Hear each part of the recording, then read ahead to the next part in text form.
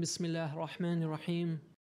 Yeah, one thing very clear tonight is that when we look at the lives of other people, people who are respected by many of the Muslims, people who were respected by the Holy Prophet ﷺ, by Imam Ali ﷺ, people who were very close, right?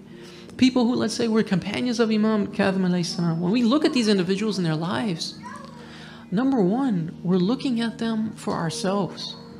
We're not looking at them to pass judgment on someone else. We're looking at it so that we can make sure that we don't have similar slips, right? When our tests come. Okay, so now we're going to be talking about history. Okay, we're going to be looking at history. Now, what we need to get straightened out is how do we look at history, right? Before delving into a topic and me just coming up here and starting to talk about so-and-so individual and this and that and so on and so forth and let's take lessons, how do we need to think, okay?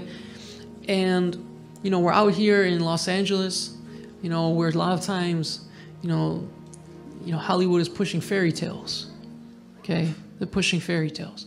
We don't want to be pushing fairy tales, right? One of our great Maraji, he said, you know, I just heard a clip today. He said the minbar of Abu Abdullah al-Hussein is to clarify and tell the truth. Right? I'm not up here to tell you guys fairy tales. We've heard fairy tales our whole life. Okay? We're up here to figure out what's the truth. Right? We're trying to figure out what the truth is and act on the truth.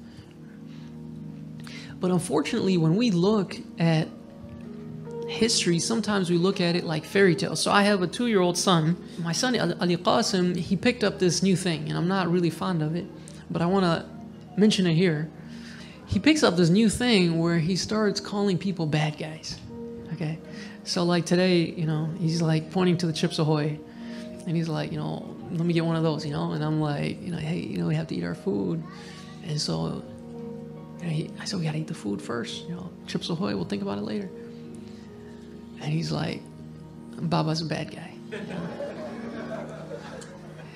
And he doesn't mean it, you know, a few seconds later, I'll give him his car, I'll play with him, we'll play football, and he'll say, okay, no, you know, good guy, right?